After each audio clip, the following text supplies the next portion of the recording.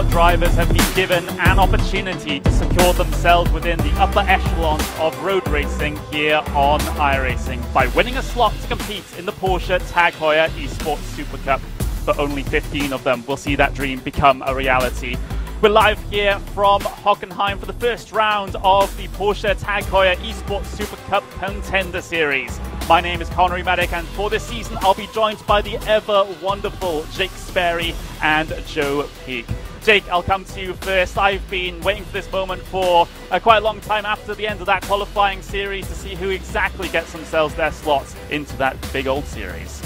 Well, this is the time and the place where you have to effectively say talking stops. You've got to make sure that all of the pace, all of the work, all of the anticipation culminates in what is 12 races over the course of 7 weeks worth of action. Of course, it will be 6 weeks. There's a 1-week break in the middle, but it's going to be incredible. And I can't think of a perfect place, Connery, to start this season off. You've got the perfect matrimony of old and new, the old circuit as you go through the final sector of the lap, and the new, of course, as they cut through around at turn number 4. This is going to be an incredibly important challenge to start things off.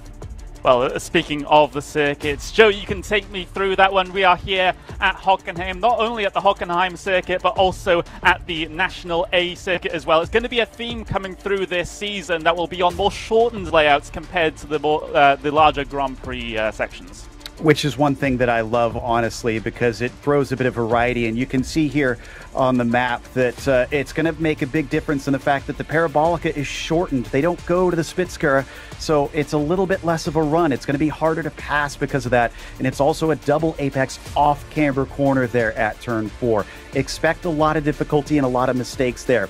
Rest of the lap, yes, you can set up some overtakes here and there, but it's going to be tight racing. They're going to have to get aggressive to get these done. And there's your usual danger zone, such as into the first corner. There's a huge curb to the inside. You can't really take too much of it, though you do have to glance off of it to find some speed. And then, of course, the arena and the stadium sections towards the end of the lap are going to be a little bit tight and twisty and really force drivers to have to stay patient out here. All in all, this newer version of the circuit, though it has been contentious in some days, I think it puts on an incredible show. Yeah, I think it does as well. There's plenty of opportunity for scraps to go on here over the course of this race. Yes, you do lose that one overtaking opportunity down into the hairpin, but it shouldn't really affect things too much. Let's have a look at your schedule then coming into this season. Of course, 6 weeks worth of racing action, like you mentioned. There is that break in the middle, but Jake, this is always tough here. In a season like this, when you're doing so many back-to-back-to-back race weeks, there's not a lot of time for preparation.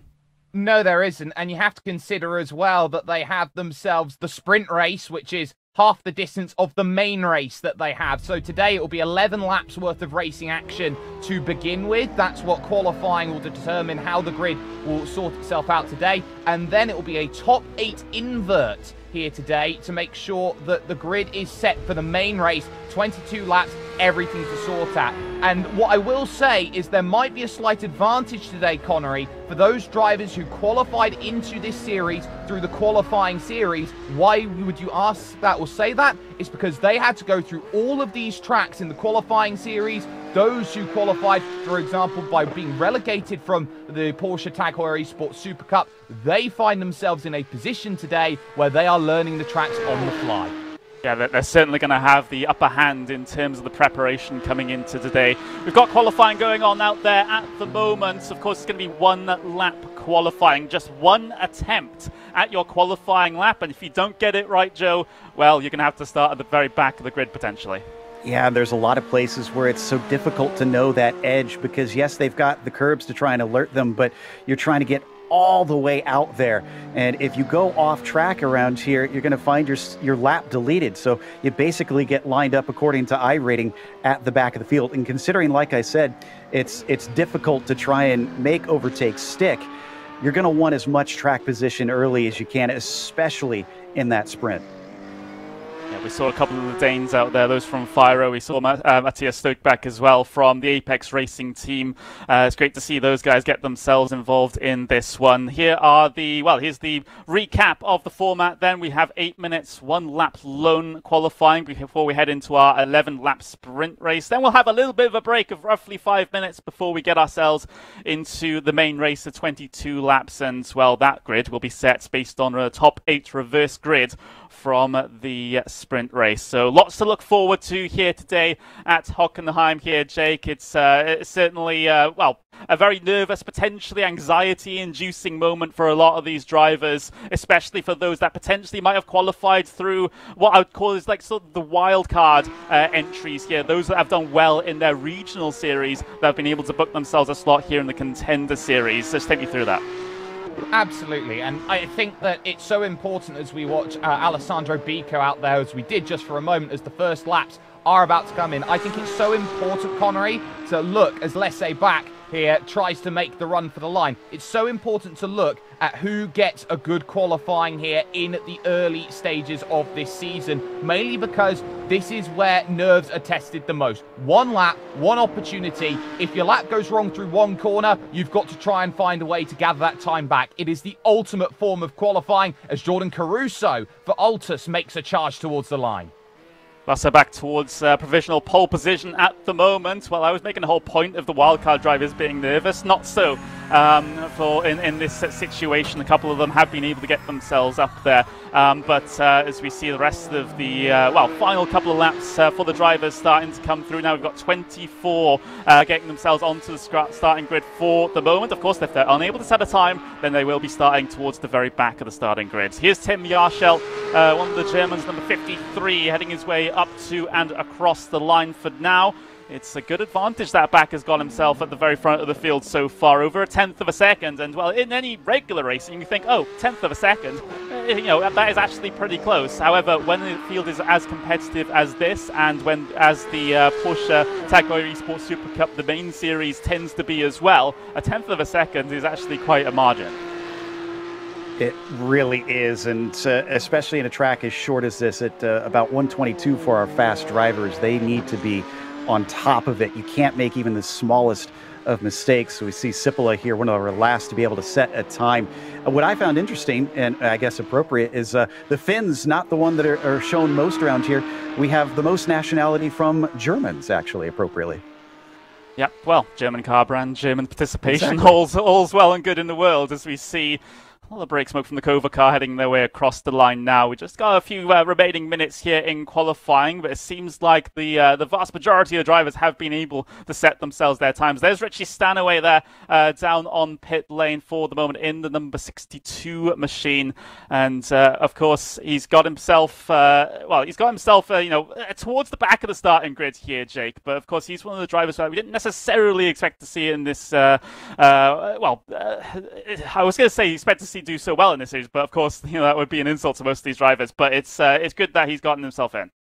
Look, Richie Stanaway, I think, is the most incredible story out of everybody in this field. He was the last driver in from the qualifying series to book his place, and he's had a storied racing career already. He was 2011 German Formula 3 champion, for example. Found himself a victory at the Sandown 500 when it came to supercars. He is absolutely fantastic. He's had a storied career, and he's just adding on to that is the 30-year-old now as he looks to make his esport foray. I think it's incredible right now just what this series can do, and it just goes to show you that when it comes to sim racing, it is probably the truest recreation when it comes to esports to push forward, and you could do that today logging on to iRacing.com/PESC to keep an eye on schedule standings and how to become a driver. Yep, indeed. Absolutely fantastic opportunity to get yourself involved. Go to iRacing.com/PESC. That's iRacing.com/PESC, P-E-S-C, and getting yourself involved in iRacing today. And, Joe, the end of qualifying has pretty much arrived, although we do have to wait a little bit before we get ourselves our starting grid. How would you take, what's your perspective of the first qualifying session of the season? Well, I'd say that what we said earlier is really what it comes down to is it's so tight out here, and it takes a lot of talent to get up to the top. You can see the only American that we have in the series, Bobby Zelensky, here on the screen. He's interesting because this is a driver that's also competing at the same time in the eNASCAR series. So he is one of those all-rounders that everybody's jealous of, the triple threat, I guess you could say. He can sing, he can dance, he can do everything. And Bobby looks very relaxed, I have to say, as well, leading up to this thing. We'll see if he can do just as well, because he's taking wins and all kinds of accolades over on the oval side. Yeah, I'm barely good enough at one-car track combo, Jake, let alone in an entire, 2-3 separate disciplines that some of these drivers usually take part in. It's great to see that adaptability from these drivers. Yeah, we basically talk about it every single season of this, but it's always, you always have to be in awe of some of these guys that are able to do so many things to such a level. Absolutely. I mean, he joins a long storied list of drivers who are able to do everything. The likes of the Sturgis brothers, the likes as well of those who are there. It's absolutely fantastic. And you can see here, number 46 out there, he's going to be ready, and we're going to be ready in just a couple moments to head ourselves over to what is the sprint race. Yes, indeed, we are. 11 laps of racing action here for this sprint race. The qualifying grid, or starting grid, has been set for our first race of the season. Lasse back on pole position with Alexei Nesov on row number 1 as well. Don Caruso lines up third with Matthias Stokbach-Jensen in fourth with Thomas Tattler and Gianni Vecchio there on the outside of row number 3. Then we have Jeff Giassi with Peter Berryman. Simone Maria Marciano lines up in 9th place with Alessandro Bico in 10th. Alcho Melgar in P11 with Oscar Bixrud in P12. Christopher Dambeats will line up in 13th with Sam Keaton in 14th. We got Oscar Mangan and Valentin Mandanach there in P16. We've got P17 going to Julian Sonnen with Josh Thompson lining up in 18th here today. Gustavo Ariel in P19 with Ascari Rina in P20. William Chadwick in P21 here today with Jacob Maczewski in P22. Tim Yarshall P23, Richie Stanaway, P24, Matti Sipala P25, Bobby Zelensky, Quentin Violate and Andre Melchers with Kevin Nielsen rounding up the 29 drivers that set times. Those who did not set times: Luca Kita, Victor Miranda, Phil Bouchard, David Williams and Bryn Collins. Those guys will have to start right at the very back of the grid here for the sprint race. So not an ideal start to the season for those particular drivers, but they'll have to just, with lemons, make lemonade in this situation, Jake. Yeah, they certainly will. It's going to be a long road, but they've got 2 races to bring it back, and that's how it looks. I'd say ideal conditions out there today. 79 degrees Fahrenheit track temperature. I'd say this is perfect overtaking opportunities out there today. Absolutely. We're just waiting for a couple of cars to take themselves to the starting pit before we go racing here at Hockenheim. Turn number 1, not a big braking zone whatsoever. It's turn number 2 that you really have to be worried about at this circuit. That's going to be one of the places that you'll see the biggest moves being made here, at least initially on the start. But the Porsche Tag Heuer Esports Supercup Contender Series is about to get itself underway here at Hockenheim. We are go and racing down towards turn number 1. Car's getting out single file out front relatively easily as we saw Anthony Maxwell sweep his way across the nose of Jordan Caruso, but Caruso getting himself a very good drive out of turn 1. We see a big incident towards the very back though, as we see the fighting going on for P2. Alexei Nesov holding on to that second spot. I see Sipala involved in that. Miranda unfortunately got completely turned around. He's absolutely at the back of the field. So that was a couple of our relatively mid-pack drivers that are all of a sudden really disadvantaged. Indeed, into the hairpin then, or rather the shortened hairpin for the first time. Jordan Caruso trying to hold position up against Matthias Jensen. And behind him, you've got Gianni Vecchio and Thomas Tattler going at it on their way through the left-hander. Fantastic amount of action here on the first lap. All is pretty fair and clean, at least at the very front. Of course, we saw that incident towards the very back, Jake, but everyone else seems to have gotten themselves away well. Ideal for a first race of the season. And I just want to touch on Dattala there for a moment, because he was having to attack against Gianni Vecchio, and it was ultimately the moment he started attacking, it went wrong. Someone's gone off there in the gravel, then in the background. That's no good. going through that amazingly fast right-hander, which leads to this beautiful stadium section, and that could have been disaster there. But the key is going to be, how do you manage the opening laps? You have to pick and choose in this series when you attack and when you defend. Top 8 currently invert, and at the moment it's Jeppe Giassi who is currently there at the moment in 8th position. He's lost one off at the start and pushing forward, but one thing I did keep an eye out on was how defensive on the opening lap, Connery, Alexei Niesov was compared to Jordan Caruso attacking. And just real quick, I want to jump in. That was Keitzert that got hit by Thompson into that corner and went off. So first lap going horrible for them. Yeah, indeed. And, well, for those in that area, it has not been a great start to the sprint race. You're absolutely right, Jake, though, about Alexei Niesov putting up the brick wall, at least as far as Jordan Caruso was concerned, off of that initial start. We do have a replay of the start, and not only the start, but, of course, the wreck that happened on the way through turn number 1. Let's take another look at it, Joe. Yeah, as we take a look down into there, this is down, it looks like, towards Vialat that got that started, as Sipola was the one that got into the side of him. He was actually squeezed, it looks like, in a 3-wide situation. Zelensky maybe a little too used to the wide breadth of an oval track today. He might have been coming towards the end of lap number 2, on to the lap number 3 of 11 here. Lasserbach still leads from Alexei Niesov from Jordan Caruso. That's your top 3. Reverse grid pole position sitter at the moment. Jake, you mentioned it. It's Giassi there, starting 7th down into 8th. Sometimes in these sorts of races, these sprint races, the race for P8 can be a little bit more interesting than the race for the race lead sometimes.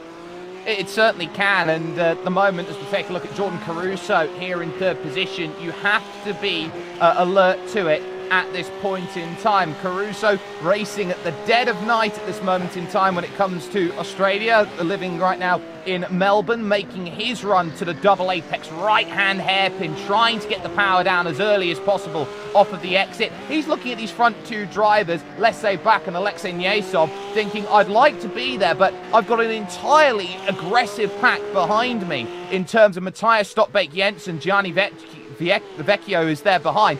It's going to be an incredible battle, and something that I've caught an eye out on here, Connery, is that Matthias Stottbeck Jensen turned 17 yesterday. That just makes me feel old, Jake. I don't know about you, Joe. Does that make you feel old? Don't even come to me on that one. Of course, but yeah, it's amazing seeing some of these youngsters, and I mean that in the best way in the world, come into sim racing, come into high-level competitive sim racing as well. We talk about, methods of getting into motorsports. Traditionally the way has been through karting, Joe.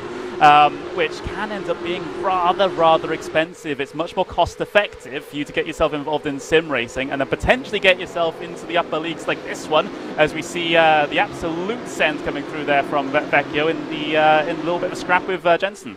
Oh, but see, this is what's going to happen all day. Anytime we see passes into 2, they come down to 4, and they're still going to be side by side because the fight back is so easy to do. This is going to give him the inside, and it looks like Jensen might be able to fend him off, but he's going to have to feed him out here and be aggressive, and he doesn't. He plays fair. He gives him some space, and instead he's going to get shoved right back. So this is the kind of stuff it looks like we're going to have to expect, is the give and take sometimes doesn't go both ways.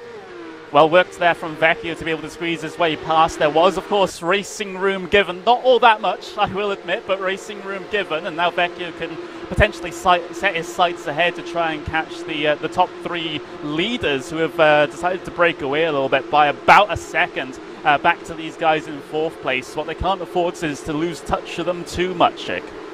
No, they can't, because this is a very important track to stay within about 1.5 seconds range of. That gives you that extra bit of toe, that slipstream, which is so vital in a series like this to mitigate the damages of those behind who are trying to use that advantage to push forward. Everyone's going to be trying to push as Vecchio takes a really big line through turn 1 at the Nord curve, giving everything possible to try and break away and close back up to Jordan Caruso in the 12 in 3rd position. But that pack just behind him is a massive pack, and it keeps on stretching back and back, and you could go all the way back to about 20th position, all the way back to the likes of Maciejewski, for example, to say they are technically in this fight for 4th position, as it's now looking like Stockbake Jensen might start to become the cork in the proverbial bottle. He could be. Let's see what his, well, defending skills are like here in this sort of situation. Of course, for some of these drivers, they may have not been involved in a situation like this where they have so many high-level drivers around them. Yes, some of them might have competed at the top of the qualifying series or the top of their regional leagues, but sometimes this can be seen as a little bit more of a different situation. Look at them coming through the stacks curves, absolutely nose to tail here in the mid-pack. If you want an example of how close this series is, Joe, I think we have it. Yeah, exactly. And you know, you made a good point about that closeness, is that it basically makes the bigger and smaller picture exactly the same. If you want to get into the Super Cup, you're going to have to be consistent and limit mistakes. Anybody in this group, same deal here. If they make one small mistake, it's not going to cost them one position. It's probably going to be a couple. Running on board with Giassi in the number 7 car, and just look at the trailer cars behind him. And this is the battle for the reverse grid pole position here, Jake. It's a crucial position to be in if you want to try and give yourself the best chance at giving yourself a boatload of points in that main race. Of course, you do have to convert on that qualifying position, as it seems like potentially an issue with Vecchio. Yeah, Vecchio. Yeah, I'd managed to catch that out the corner of my eye. He just ran a little bit deep. He lost a couple of positions, but it hasn't affected this P8 battle right now, with Giassi out there at this moment in time, holding back 2 Italians in Simone Maria Marceno and Alessandro Bico. And behind that, the Norwegian Oscar Bixrud, who's looking to try and go through. Bixrud, of course, last season became the youngest ever driver to start in the Porsche Esports Supercup at just 15 years of age. And he's trying to get himself through as they go through. And I believe we got a look here, Connery, at what happened with Vecchio. Let's see what happens then. This is the run down in towards that sort of modified hairpin. Oh, it's a lockup of the inside right front, and it just sends him wide, and it's a free couple of positions for those behind as well. It's a crucial mistake there for Vecchio, and it just goes to show you make that one little error, there's going to be a train of cars just very eager to squeeze their way through on you, and you're going to have trouble slotting back in potentially as well. It's honestly one of the things that I was hearing about from the top drivers, is that the brakes are the most difficult part of this car. And so we're probably going to see mistakes like that, especially as the race goes on. Expect them to have difficulty managing it into the braking zone and not overshooting. Be very difficult. Here's the battle, though. Look at that. Jordan Caruso is closed up all the way to the back of Alexei Niesov. Niesov's going to have his work cut out here to try and keep that number 12 Altus Esports car behind him. We're on board with the Urano car, looking back, and, well, you can see Niesov, he's got to make sure he doesn't get himself too panicky here, otherwise he'll start making mistakes potentially and lets Caruso through. We saw it with Vecchio already, but Caruso is certainly applying as much pressure as he can coming through the Sachs curve to make sure that he has at least one chance at getting up into 2nd spot by the time this race is done. I mean, Niesov's doing a really good job of prioritizing the exit of all of these corners. It's what's giving him the opportunity to go out and build a couple tenths of a second buffer right now in terms of what he's trying to do with Caruso. And it gives Caruso no opportunity to go and make that move. They're running out of laps now. They're down to just 4 laps to go. Let's say Bak is gone out of this race. He's leading this one by 1.8 seconds. It's going to be a tough job to close him down. But this battle 2nd, 3rd, I mean, just look at the rear brakes. They go in towards the Iron Parabolica. They are lighting and glowing up as they go through. They are really trying to hit the absolute limits, and it's still not over for 4th and 5th behind, because you've got Dattila who is looking through, and just look at the train as they go through. Simone Maria Marceno's chain right now as we take a look at Oscar Bixrud on the brakes then in towards the hairpin. Yeah, this is like a box of dry straw that potentially one spark might alight into a massive inferno. But we will just have to see what the remaining 4 laps have in store for us here. Lasserbach getting himself a 2-second almost advantage at the very front of this field. There's no stopping that Heuer car whatsoever here in the sprint race at Hockenheim, but the positions behind him still very much up for grabs as we ride on board with the Contender machine of the very young Oscar Bixrud. Yeah, going to see what his perspective is here coming onto the front stretch. Just in front of him, that is Alessandro Bico out of Italy. and racing for Williams Esports. You can see them just straddling that curb. That's about what you want to do, but it's a very dangerous game to play. You go a little bit too far and you find yourself racking up off tracks, and you can't rack up too many of them here. And plus, it's just a loss of time if you bound over that thing, because it sends the wheels up into the air, of course, as we got to fight into turn one.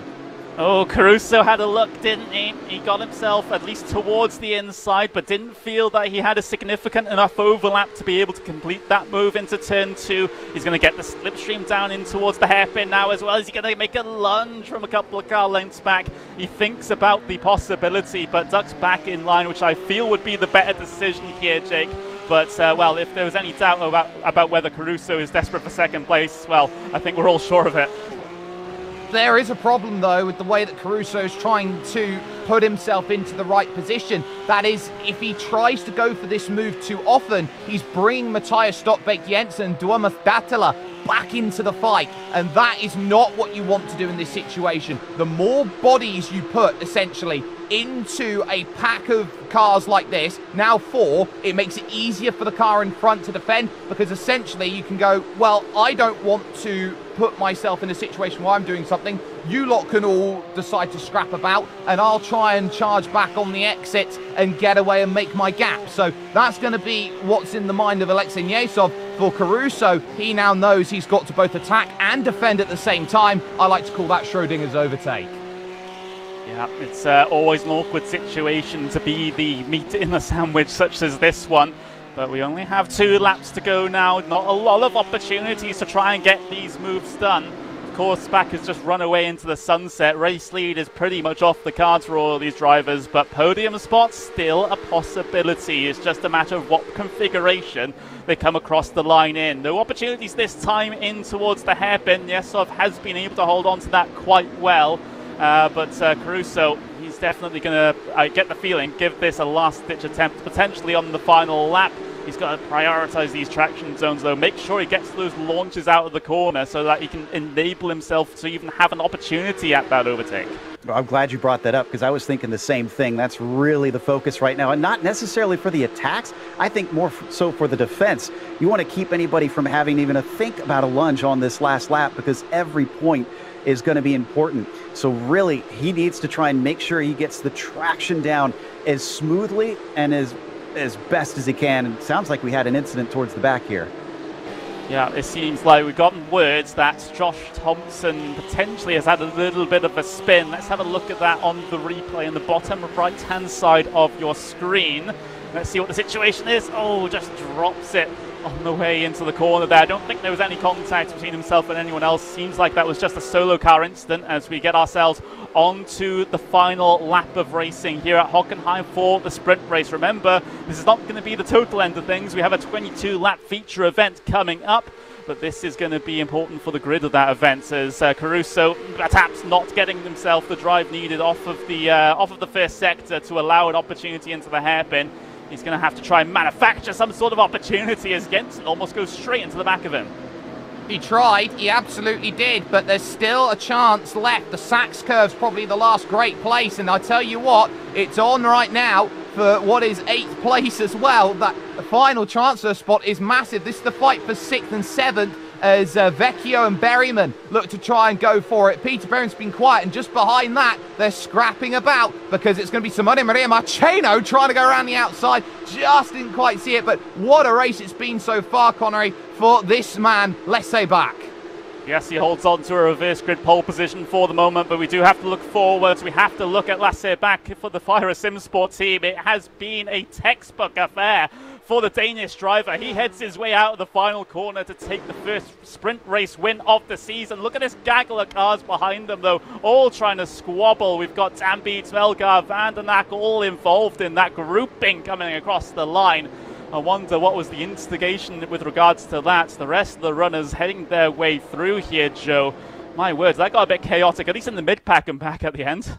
I mean, that's putting it mildly. I'm looking down the order, and in a 33-car field, we have a separation of about 26 seconds for 32 of them there at the finish. So, I mean, that tells you all you need to know about the competition.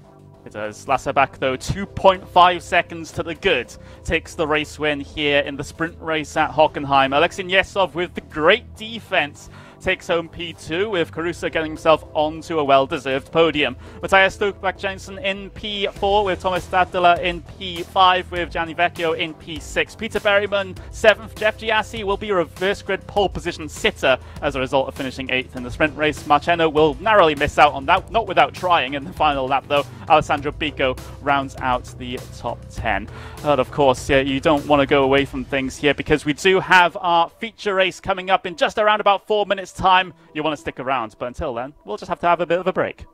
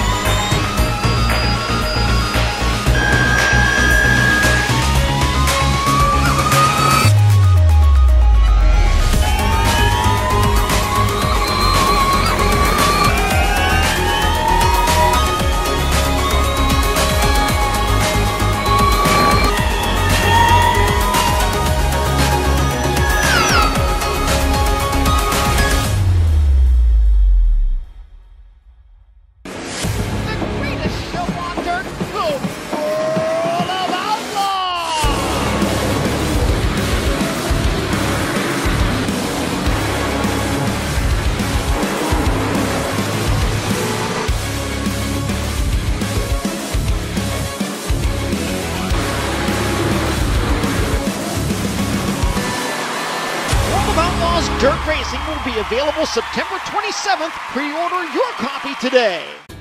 This is the world's premier online racing simulation. iRacing puts you in the driver's seat from your home computer with the most realistic online motorsports experience you'll find anywhere. Race virtually in the world's biggest events with officially licensed series, cars, and tracks. From the high banks of Daytona to the blistering speeds of Indianapolis, the dirt of Eldora to the world's most legendary road courses. It's all here, and with more than 180,000 people just like you already driving, you'll always have someone to race. Ready to get behind the wheel? Sign up at iRacing.com to get started.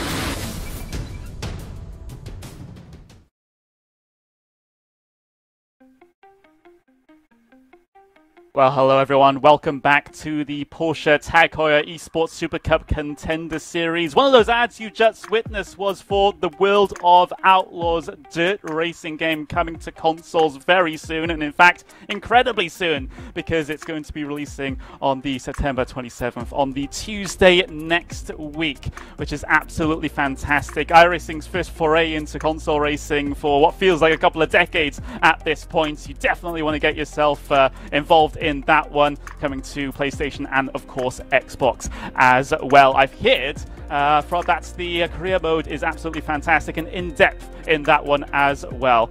But without further ado, we will have to move on, and we do have our race winner from the sprint race here at Hockenheim standing by with Jake Sperry. It's Lasse.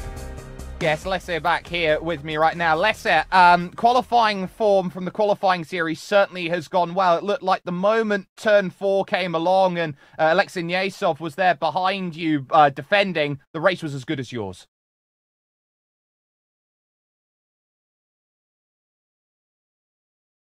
It's been really good. Somehow I didn't expect our pace to be this good. Kevin, my teammate, obviously had like a little mistake in his quali lap, but yeah, shit happens. But yeah, just I don't know, solid pace and just solid setup on the car, I think, and was just able to pull away. Well, we'll wish you the best of luck. 8th position is where you're going to be starting for the second race. So Lasse back then has an opportunity now to make some points up when it comes to the main race, Connery. Yeah, it's indeed a fantastic opportunity. We'll have to see how well he works his way through the field, starting from that 8th place on the starting grid for this main event. A race that is twice as long as what we saw in the sprint race here, so potentially more action on the cards coming into this particular event. The warm-up session in between the two is now over in the iRacing server, and we'll head on to our starting grid here in just a couple of moments' time. It's the results from the sprint race, but with the top 8 drivers in reverse order. So it will be Jeff Giassi starting from pole position here today, which is a great opportunity for the Brazilian driver, the Team Redline machine, to be able to get some good points here today. But it's the Apex Racing team's Peter Berryman on P2, Gianni Vecchio P3 with Thomas Dadela in P4 with Matthias Stobach Jensen and John Caruso lining up on row number 3. Alexei Yesov with Lasse Back lines up 7th and 8th. That's the end of the reverse grid. And then you have a look down to Sonia Maria Marceno in P9, Alessandro Bico, Oscar Bixrud, and Christopher Danbeats rounding out the top 12. Everyone else is as they finished there in the sprint race, with Melgar further back, Mandanak with Mangan, Sonen, Ariel and Rena rounding out the top 18. The rest of them cycling through on your screen right now as the drivers get themselves prepared for the second race of the evening. We get ourselves prepared for the second race of the evening as well. We had a decent affair in the sprint race, but what does the main race have to hold? What can it show us here? 22 laps of racing action here at Hockenheim. The main event is underway for the Porsche Esports Tag Heuer Supercup Contender Series. Here we go, down in towards turn number 1. It is Jeff Giassi that leads from Peter Berryman from Gianni Vecchio. Any instance through turn number 1 this time around? We're seeing a lot of drivers push themselves wide, but no spins and no contact like we saw the early going. Matthias Jensen, though, sending it down the inside of Thomas Tadler, trying to improve positions early on, coming through the first sector. Tadler gets a good drive off. There was a car spun in the middle of the circuit, though. That's I didn't quite see who that was. Simone. But Simone Maria Marceno seems to have had problems early on. Down into the hairpin they go. Caruso looking to try and get himself in the battle ahead of him as well. Yeah, disaster there as Simone ends up around, and that will be a huge loss of points. And look at the middle of the pack. They're 2 or 3 wide as they push through. That is the 63 trying to figure out a space to try and get through and work through the middle. This is some incredible battling right now, Connery. Yeah, it's crazy to see, no matter where you look, at least in that mid-pack, they seem to go side by side for the first half of the lap. They've largely strung themselves out single file now, coming into the back end of it. We're heading our way through the Sachs curve now as we get to ourselves our first lap of the main race complete here at Hockenheim, Joe. Yeah, and right now Giassi is wishing that they would be fighting more, because at first they gave him a little bit of a buffer, but the good news is that Jeffe had plenty of practice in that first race defending. We saw at the end that he was holding a lot of cars off, so it sounds like he's got a good amount of skill in that area, but he's going to need a lot of it because it's going to be a much longer race to do that. There is a potential for more opportunities a little bit later on, but look at this train of cars for the race lead. No early race breakaway like we saw in the early stages of the sprint race. We saw Back actually get himself a decent gap early on here, but it seems like everyone has been able to keep themselves together, at least in the early going, as we'll see a replay, at least from that start. We certainly will, and this will be what happens at turn 2 at the Einfahrt Parabolica on the inside, and looked like Lasse Back and Simone Maria Marceno got themselves a bit of contact. The seas parted around Simone, and that is a great learning lesson for anyone who's out there wanting to learn how to race the first time they're out there on iRacing. Hold the brakes. Whatever you do, hold the brakes. Everyone can drive around you and you're predictable. Brilliant job by Simone to make sure he mitigated as much damage to his Porsche 992 as possible. Yeah, that was the 6 of Dan Beats, unfortunately, that got into him there, who's still carrying on at about 15th.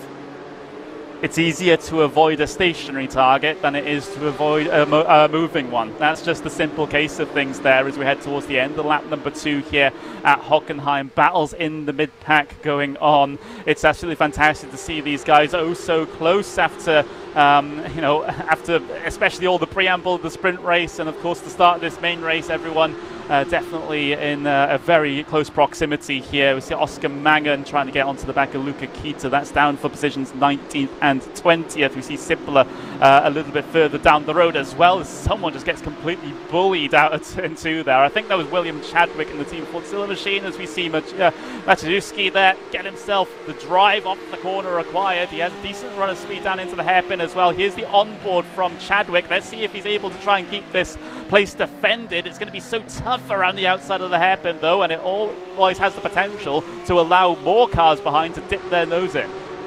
Oh, it's such an important battle out there, and it's on for the lead because all of a sudden Berryman, who was attacking for it, is having to defend from the other red line car of Gianni Vecchio. So Vecchio wants to try and find a way through. He's going to look to the inside at the Sachs curve, trying to get it sorted. It's on camber, it's banked through there and shoved out and hung out to dry is Berryman, who now looks at Duomas Datala and suddenly through the 2 final right-hand corners has to defend again from what looked like it could have been the race lead half a lap ago from Peter Berryman. Well, the Northern Irishman is sitting back in 3rd place.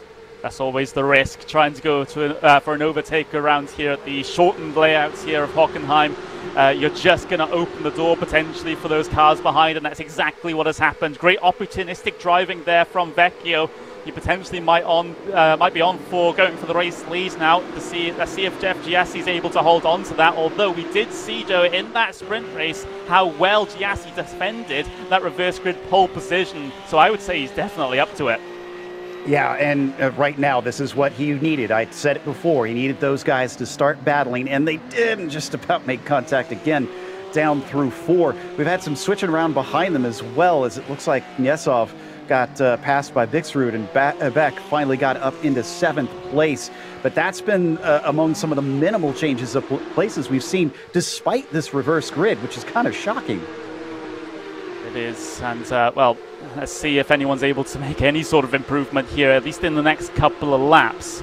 Of course, you know, given that this race is 2 times longer than what we saw in the sprint race, as we're on board with one of the Cova machines there. That's of Ascali Rina, who's involved in an active battle here at the moment, and keeping hold of the car, at least rather well for the moment. There's a bit of an armada of cars behind him as well. Tim Yarshell, Matti Sibla, Bobby Zelensky, as we can see that from the rear view cam. But returning back to my point though, Jake, this race 22 laps compared to the sprint race's 11. That will mean that, you know, potential bits of tyre wear might come into effect at the end of this one. Not by significant amounts by any means, but the ones that can make a difference. And so too the mindset of how you tackle this race, because as there's a big look from the Dirt Esports outfit there, Yarshall getting past Rene, or trying to at least through turn 3, will have the inside for turn 4. The mindset is that they're not racing for 25 points anymore, they're racing for 50. And that is big in terms of how you go out and approach this race. This is the race which has double the points because it's double the length, 2 wide, 2 deep, as they go through the 2 Cova cars going together. Rene and Sipila going at it, trying to find that move. Bobby Zelensky has got the best seat in the house to it. Indeed he does. Oh, is there a little bit of contact there as Ascari Rina gets sent wide and loses 1, 2, 3, potentially even 4 spots if we see Oscar Mangan try and work his way through here. Rina does have a little bit of damage to the rear end. He's able to fend off Mangan. He goes to the inside on Kita into the Sachs curve. He's fed up by going backwards. He wants to press on and gain those positions back.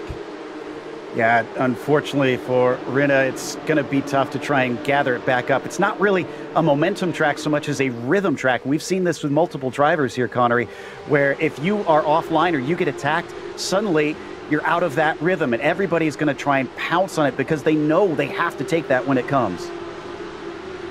Yeah, it was a good opportunity for Mangan to try and improve positions there, but Rina making that Porsche pretty wide in this situation and keeping cars behind him despite the rear end damage that he has sustained a little bit earlier on in this race. He's actually doing rather well to hang on to that. Usually when we see any bits of damage to these cars, they can have a bit of an effect on them, especially when everyone is so close here, Jake. But Rina, he's holding station for now, which is about as much as I think you would expect.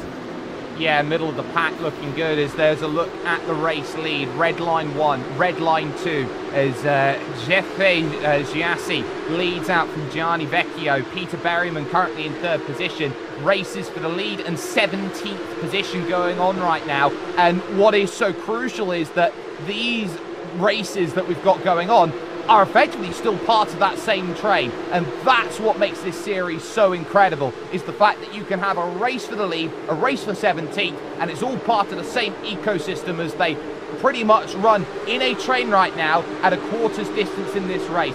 6 of the 22 laps then completed. They've got themselves another 16 to go and figure out here, Connery. Yeah, they're all pretty much in the same sector here. That's just how close they are. The snake of machines head their way down the pit straight into turn number 1. Of course, the leaders heading their way into turn 2 at the moment. I have to wonder how much battling we'll see at the very front of the field between Giassi and Vecchio, given, of course, Joe, that they are from the same team, from Team Redline. But, you know, sometimes team orders do come into things, but how does potentially Peter Berryman affect things because he's so close behind now? Oh, I'd be hard-pressed that anybody would be willing to acquiesce to team orders here today. Is Berryman, yeah, definitely want to try and maybe egg them on a little bit to fight a little more, to give himself an opportunity. I think that's the key here. Pressure. Keep the pressure on. Get right on top of the car ahead. Either get them to make a mistake or get them to push a little bit too hard. Indeed, and well, Peter Berryman, Jake, he is a bit of a Porsche Tag Heuer Esports Super Cup veteran as we see the battle for the race lead. Vecchio sends it down to the inside at the Sachs curve. He's got a bit of oversteer on the inside. Is there any opportunity for Peter Berryman to try and work his way through on this one? Not so through the S's, in towards the final couple of corners. That was a big statement there from Vecchio, but he wasn't able to capitalize on it whatsoever, and he almost lost a couple of positions as a result, just like race 1. Well, this is where you have to be patient. There is still another 14 laps, 15 laps even, of racing to go here in this one. You can't win the race here on lap 8, but you can lose this race on lap 8, as Stockbake Jensen had a little look there in the background, trying to get around the Kova car of Duomas Datala so he can help out as much as he can. Peter Berryman just in front. This is a really important phase of the race where the two drivers in front, Giassi and Vecchio, have to figure out whether they want to battle with each other or they want to work with each other, so it'll be a race between those two drivers come lap 22. Well, I think we first saw the first statement there from Vecchio, and that indicates no team orders between the two of them, and he's pressuring him quite firmly at the moment as well. As we look back to the Kova machine, that is Thomas Tattala there, that's continuing to be involved in this battle. He's more of a third party at the moment. Here's another opportunity potentially at the front couple in towards the Sachs curve. Vecchio trying a different line into there, potentially to give him the speed off the corner so he can work his way to the inside, outside through the final couple of corners. But I get the feeling that Giassi's just parking the bus at the moment. They are all stacked up behind him, and now this run actually goes to Berryman in third place as we look back from Jensen. Well, and see, that's the thing. Yes, he's parking it at the apexes and he's making it difficult, but I've seen him defend on a couple corners. He learned from last time and defended down into the Sachs curve. But the more you do that, the more you're going to put yourself offline, and they're going to figure out a way around you because you're not going to be optimal as you see a bunch of attacks and a touch to Vecchio. Oh, and Berryman's forced wide as well. That gives the opportunity to Datala to head his way through, potentially the Apex Racing teammate of Matthias Jensen also. We're going to see potentially 3 wide here, down the straight towards the hairpin. No one has any idea about where to go as we again see 3 wide with Crusoe in the middle. Gone. Someone spun around though. That's Alexei Niesov. Oh, after a good race in the sprint, he seems to have been sent down the order here in the main as the battles continue on up front. Well, that was always going to be a very difficult situation to navigate through. They were making contact all the way through the Parabolica. Oscar Bixrud very nearly turned another car on his nose. It was such a deadly situation. There was every which way to have a look at it, and I tell you what, it's still going to go on because it's still happening in the middle of the pack right now with the likes of the R8G cars, as Mondenak and Sunern are certainly fighting for it at the moment. This is an incredible race, and it has just allowed the top 2 to give that bit of space. Yeah, Ariel looking to try and gain some positions here early on as well. We potentially might have a replay of Yesov. There was the contact with the Alta C sports car on the inside, sending Yesov wide. It's could have been a bit of a better main race from Yesov, but I wouldn't blame him for that particular instant. Of course, all incidents in this race will be investigated by the stewards after the event. Nothing will be done during the event here is the case in these series. So he's just going to have to wait and see if anything results of that post-race. But lap 10 of 22 at the moment, getting towards the halfway stage here, Joe. Things have certainly picked up. Yeah, it really has, and poor Yesov, I have to feel for them, because I was trying to look at that, and I don't know what much he could have done differently. He was just in a bad space outside of 3 wide in one of the tightest and slowest corners on the track, so he kind of just had to cross his fingers and hope that everybody was staying in, and they did not. We do have another instant replay lined up here as well. A lot of action over the last couple of moments there. That was the number 17 car of Matti Sippola. Oh, and the 53, I believe it was, a Tim Yarshall having a big one. Yeah, Parabolica is a bit of a long curve, so that to me looked like a bit of miscommunication trying to defend and pick your line. So it's always hard in those situations where the track isn't as straightforward, quite literally, as you'd like it to be. Tricky in those situations, but lap 11 of 22 now. There's the very front of the field. Giassi still leads from Vecchio, from Datala there in 3rd place. They've spaced out a little bit more than we're used to seeing them, at least over the last couple of laps, but saying that, it's they were incredibly close over the last couple of laps, so they're just still within the same postcode here at the moment, at least the vast majority of the rest of the field. No opportunities down into the hairpin this time around for anyone in this single file line, all the way down that back straight. Let's see what's this replay of Zelensky that happened a little bit earlier on down in the bottom right-hand side. Well, as that's going on, it's about half a second that has come out of the gap from 4th to 1st. Matthias Stockbeck Jensen, fastest driver on track. That is the look from Zelensky in the bottom right. He had the seas part for him as he went through, one with Matti Sippola, the other, of course, being Tim Yarshall in the Dirt Esports outfit. So that there for Bobby Zelensky was something. But I tell you what, Matthias Stockbeck Jensen is the fastest driver on track, and the slowest driver of the entirety of the train right now is the driver who's in position number 1, defending for everything he's worth. Jefe Giassi is right now balled up, and he is waiting for a breather.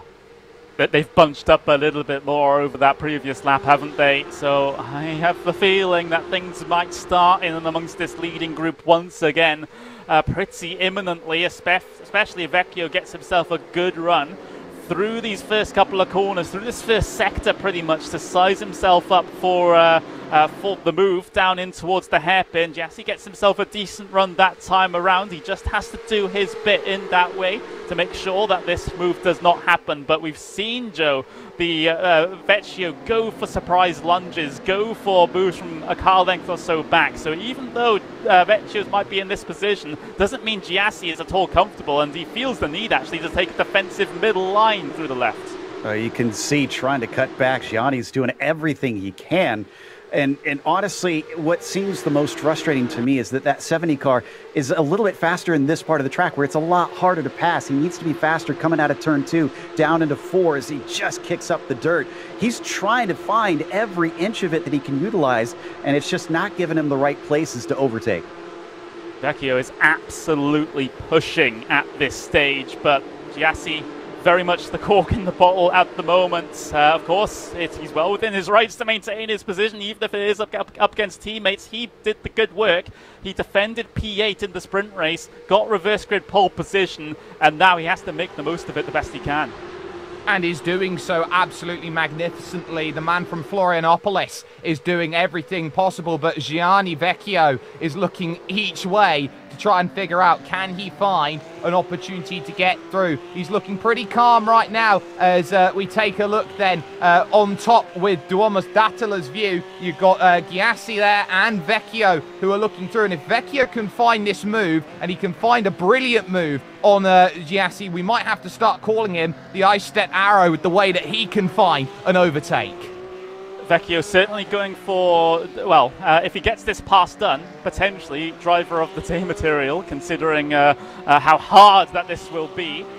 but he still has plenty of time to do this. 10 laps to go. Giassi continuing to deal with this pressure. The preferred move here, Joe, from Vecchio has seemed to be a surprise lunge into the Sachs curve, but he hasn't been close enough on these previous couple of laps to really threaten that in any way. And I'm a bit surprised that that's been his go-to, because the Sachs curve isn't usually a place where you see a lot of passes, even though it's a hairpin. We heard Jake mention it earlier. There's so much banking there that you can just chuck the car very deep in. So he's going to be hard-pressed to execute on that one. Again, I still think turn 2, turn 4 is your way to go.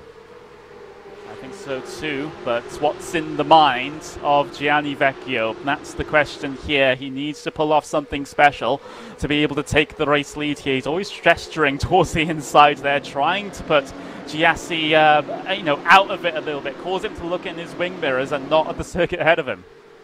Jefe Giassi is looking in the mirrors, and that is always a scary prospect with 9 laps to go, because Vecchio wants to try and find a way through. But what about the crew, the cast that are there behind, who will want to capitalise on the 2 red line drivers who are 1 and 2 right now? Duttler, Stockbake Jensen, Berryman. You've got Caruso in there. Right now, there's Gustavo Ariel currently in a fight right now as he looks at Christopher Dambeats just behind him as they go through. Valentin Mandanark in the middle of that there, number 46. He is the sort of driver right now, Connery, that I think could be the future Valentin Mandanark. He is so adaptable when it comes to the way that he drives, and he's still just 16 years of age. He is so good, and give him 5 years, he'll be as good as Sebastian Job, as there's the contact a bit from behind. 33, Alexei Nyesov trying desperately to find a way through, and it opens up Zelensky now versus Luka Kita. Yeah, that was a big lunge there from Nyesov. Of course, he's on a bit of a recovery drive, and it continues on between the two of them. Right there in the background of that shot, Dambeats and Zelensky side by side coming across the start-finish line. Luka Kita also involved in this one in the Urano Esports machine, but it seems like the Coanda car has gotten the best of them so far, and now Dambeats has to be on the defensive as we see Tattler. Tattler's pushed wide, coming up through turn number 2. He loses a boatload of spots. Oh, and we kind of expected that. As soon as you're going to get offline, you're going to have to give way and not try to drive back into everybody. So this is going to promote a whole bunch of people up forward for these valuable points. But they're racing so close together. I'm surprised we haven't seen more bumping and banging out there, because they're really, really flirting with disaster the way that they're leaving almost nothing to error. Yeah, and we're still sitting in the position. We're at 8 laps to go. If they're like this with 8 laps to go, I dread to think what they'll be like with 1, 2, maybe 3 laps to go. As it seems like Tattler, potentially it was not a solo car incident, and he had a little bit of help potentially from behind here in this situation on the replay. So, rather not from behind, from the side-by-side. As we see Vecchio and Tattler go side-by-side into the corner. There's a little bit of contact that sends Tattler over the curb, and he has no choice but to take the big wide arc, take the off-track incident point as well, and lose low spots. Well, that is the most difficult place on the circuit to pass. It's a one-line Suitsal corner as you go up to the Nord curve, and every time you go through, you're fighting for as much real estate on the left-hand side of the circuit to arc through the right. I don't blame Vecchio for the position that he was in, but that there for Dattila as a place to try and make a move. He was looking at trying to get to second. He ends up in 8th. Connery, that is a 21-point scuffle that they just had.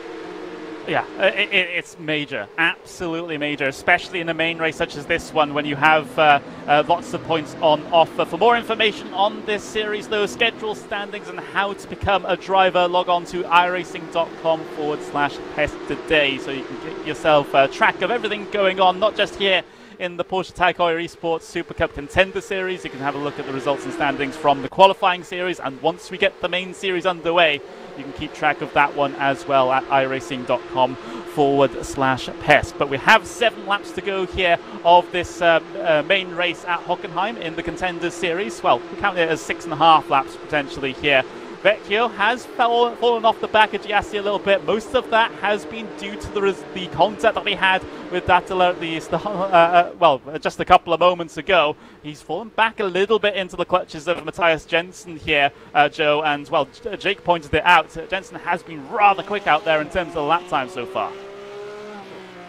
And unfortunately, we're seeing some black flags being served down into pit lane, and everything has to be maximized, including your pit lane entry. That's almost some contact with each other. I'm sure that would elicit a few more black flags.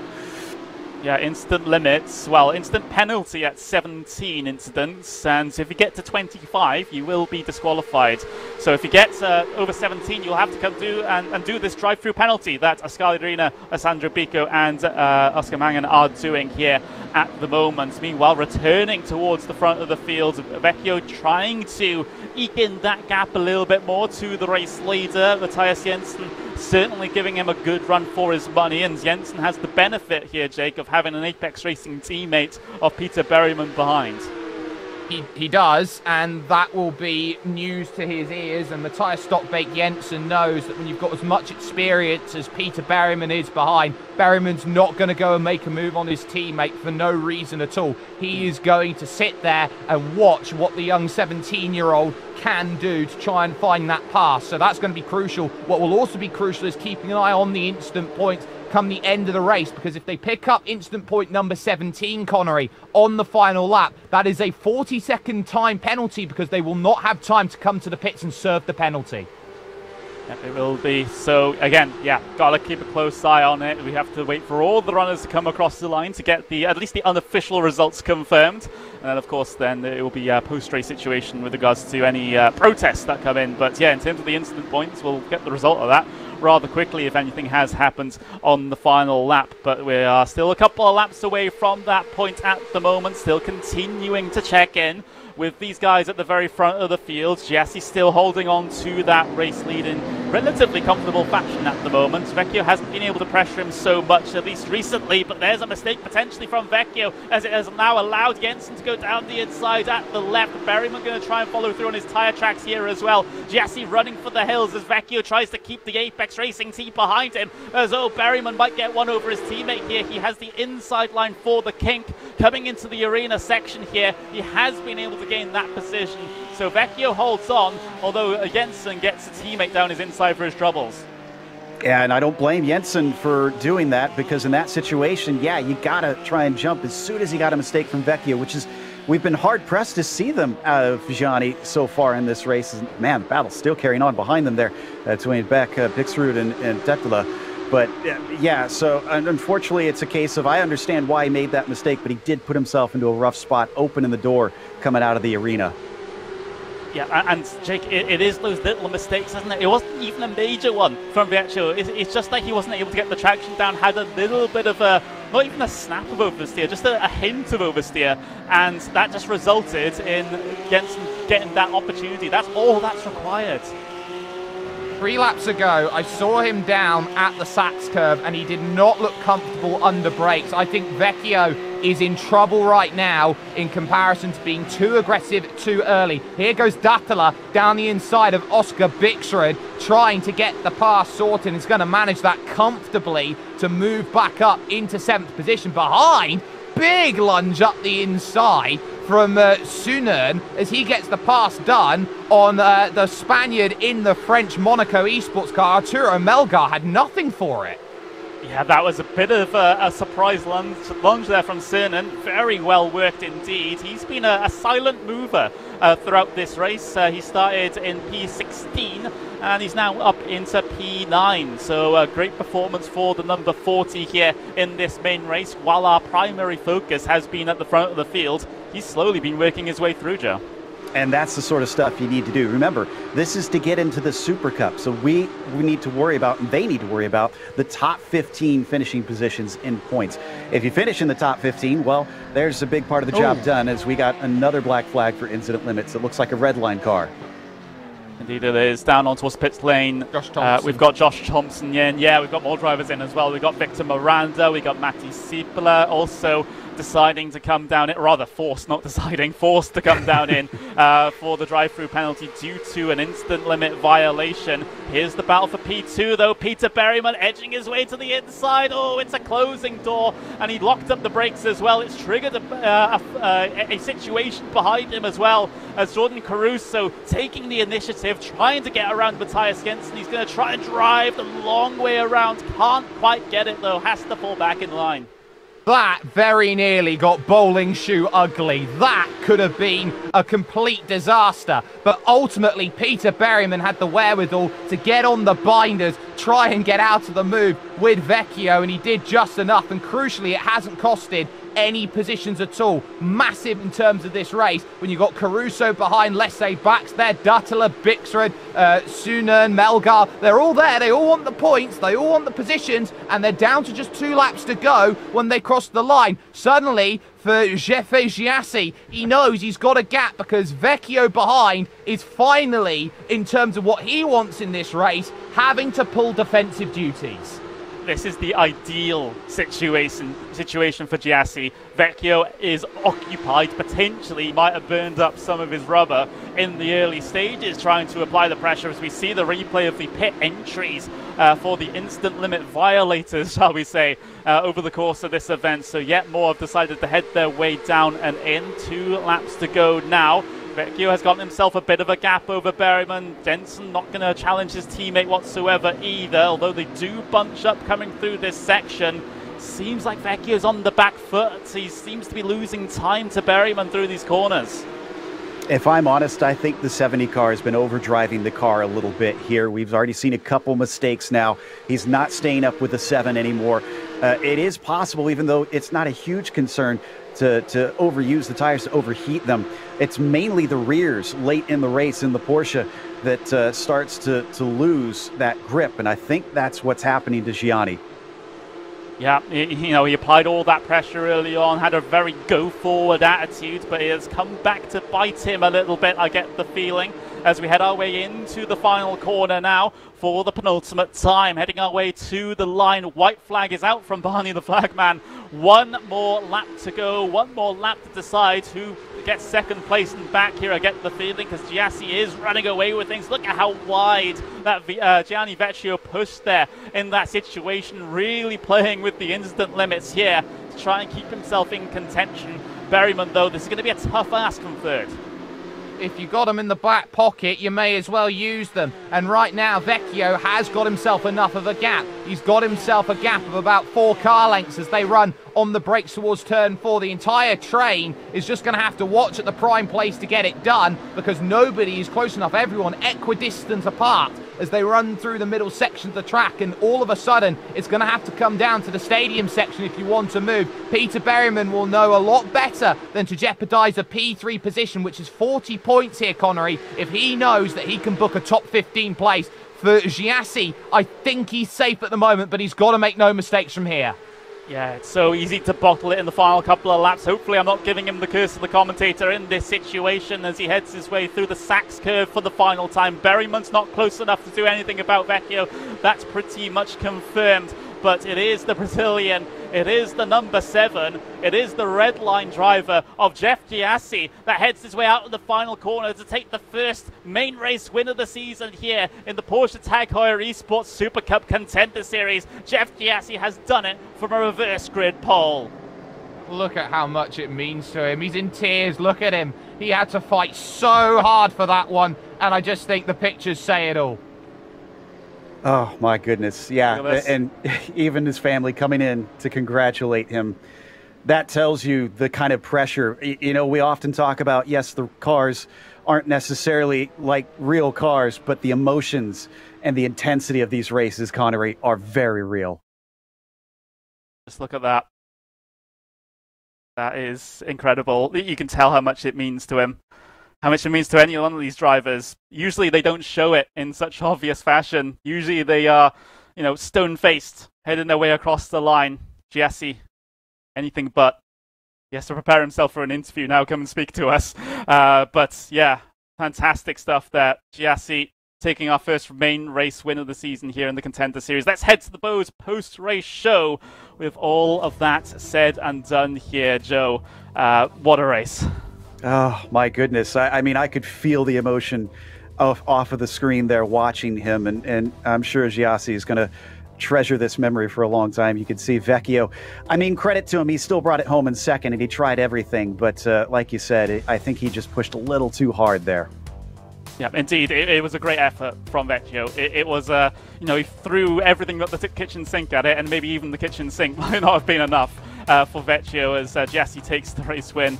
It's going to be a happy day for Team Redline, I would have thought, with the 1-2 finish. Happy day for for Apex Racing team as well. They get 3 and 4 with Peter Berryman and Matthias Stokebach Jensen, with Jordan Caruso getting a respectable P5, with Lasse back P6 after his sprint race win. Thomas Tatler, a few problems in this race, getting bullied out of line by Vecchio into turn 2, but comes home P7 with Oscar Bixford in P8, Julian Sunan in P9 with Altru Melgra in P10. Then we have a look further down the order. We've got Gustavo Ariel in P11 with Valentin Mandanak in P12. Alexei Niesov in P13 with Bobby Zelensky P14. Christopher Dambeat P15 with Luka Kita, Kevin Nielsen, Sang Heitert, and Jacob Majewski in P19. William Chadwick with a top 20 finish.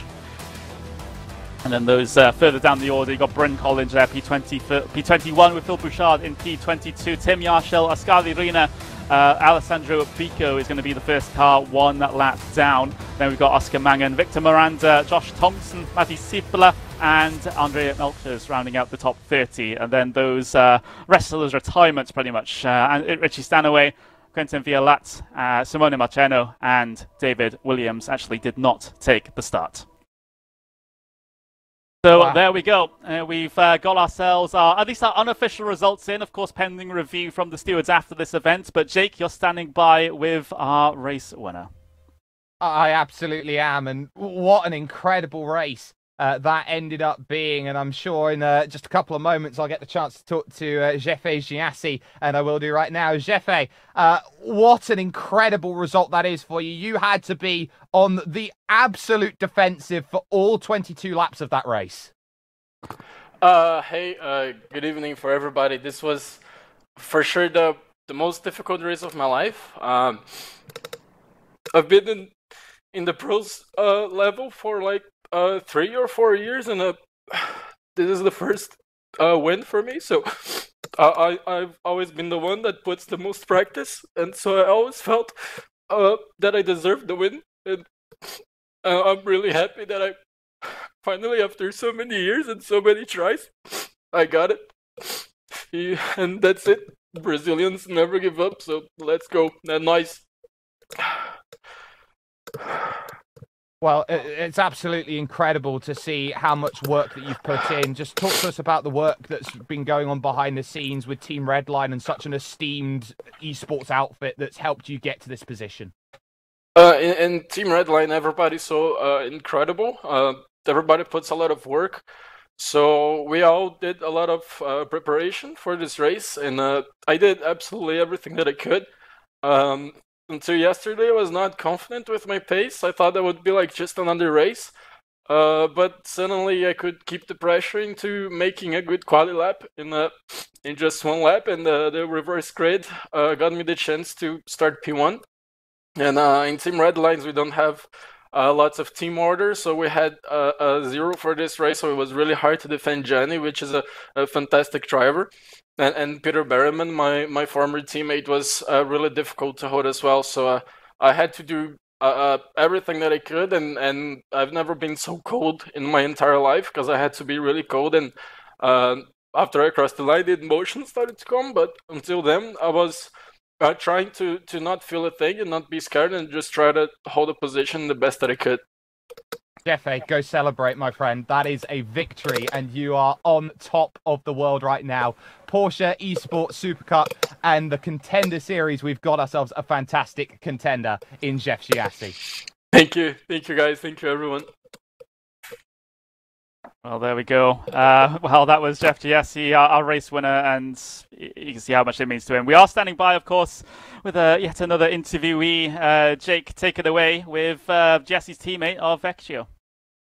Gianni, that looked like by about lap 6 of that race, you had an opportunity to go out there, try and take that lead away, but it looked like Jefe just wasn't having it. You had to really work for it, and chaos ensued behind you the moment you tried to attack. Yeah, I mean, you can't, like, obviously when you drive against your teammate, you go a bit more cautious, because I know Jeff worked really hard for it. He deserves it. He had a pretty tough time lately, but I was like, yeah, obviously you can't take out your teammates, so I was a bit more cautious. I mean, in the end, super happy for him. He deserves it quite a lot. So yeah, I mean, P2 doesn't sound too bad at the end of the day as well. So I take it. Let's talk tyres here, Gianni, because it looked like towards the end of the race you were struggling a little bit to keep the pace up. Yeah, it's like super hard to get the tires back into a working window. It was obviously I was behind Jeff with the dirty air. You have to work them quite hard, and I was trying to pass at a few points, but it didn't work out. Then I had this little scrapping with Peter, which killed my left rear tire, and that tire is obviously like the most important tire on the whole track, since I think we have like 2 left-handers, 3, I don't know, and the rest is right-handers. So yeah, that was in the end a bit bad that I cooked the tires there, and it's, as I said, super hard to get them back into a working window. I didn't manage that too good, so it was a bit close in the end, but yeah, worked out. Well, a good result for you today, and hopefully we'll see more of that then next week at Silverstone. So there you have it, Gianni Vecchio, second position. A great job, well done. Thank you. There we go. That was Gianni Vecchio. You got one more here, Jake. You're standing by with Peter Berryman. I do, and I tell you what, Peter Berryman here with me right now, that was a really mature drive and a mature performance from you, doing what you needed to score the points that you needed here today. When everyone had themselves an opportunity to attack, you kept a cool head on your shoulders. How important was it to stay aware of the situation around you, especially around lap 6, lap 8? Yeah, I mean, that race was pretty crazy. I wouldn't say I really managed it. I mean, I had a good few cracks, but yeah, it's difficult. It's hard to overtake people that clearly don't want to be overtaken and will do almost anything to make sure you don't get past. So yeah, it's difficult to overtake alone. So yeah, the middle of the race there was pretty crazy. So yeah, I think I was just quite lucky that nothing too serious happened. A bit bumped and bruised, but yeah, still happy to come away with P3. Let's talk about, with about a couple of laps to go, you had one chance to get through on Gianni Vecchio, but it just looked like the door was closing on you. How crucial was it for you to get out of that overtake? Yeah, it was pretty much life or death for my race there. I don't understand the racecraft there. I think it was clear, at least on my end, that I was alongside the car, and then all of a sudden the car's swerving and heading into me. So quite thankful we didn't crash, but yeah, that sort of driving shouldn't really last. So hopefully the stewards look into that. Well, you have a solid haul of points, Peter, and you can take a lot of momentum going to Silverstone. Brilliant job from you today, and as well as from the Apex Racing team. Thanks, guys. Cheers. Well, there you have it, Connor. Peter Berryman there in third position. And what an incredible racing week we've had to open up the action that we've had, which will only continue 1 week from today at Silverstone. Yeah, that main race in particular was a bit of a roller coaster, but that was just the first round of the season, believe it or not. We have another one on the 1st of October, this time at the home of British Motorsport. We go to Silverstone for round number 2 of the championship here, Joe. I cannot wait as we get a good view of the Porsche Experience Centre at Silverstone. Yeah, indeed, and that's going to be another one that is going to really push the drivers, no doubt, around here. It's another track with a lot of modern F1 facilities around there, so I think it's going to test them in terms of those track limits again. We saw that was a big sticking point for a number of them today, so they got to be on their P's and Q's. And Jake, do you enjoy what you've seen today? What are your expectations heading into next week's affairs at Silverstone? And not only Silverstone, but of course the international layout as well. It's going to be very, very similar in terms of feel from what we saw today at the Hockenheimring. I think that it's going to be the sort of race where you're going to see different drivers come up to the front, because it's going to be such an intense high-speed circuit. There's only one real heavy braking zone, and that is coming out then towards the Vale and Club corner. So you've got to be alert to that move there. That's going to be the prime place to get it done. But the one thing I'm looking at right now is who is going to step up and take initiative, because it's the feature race which I think is proving that you're going to have to work really hard to score maximum points. Yeah, that certainly seems to be the case. Those that were on the bad end of the reverse grid struggling a little bit to work their way through the field because it's just so competitive. But that's all that we have time for here at Hockenheim for the first round of the Porsche Tag Heuer Esports Supercup Contender Series. But you don't have to wait long to get another round of this one. We head to Silverstone next week here on the iRacing streams, but we'll have to end it now. Thank you very much for joining us, and we'll see you again at Silverstone.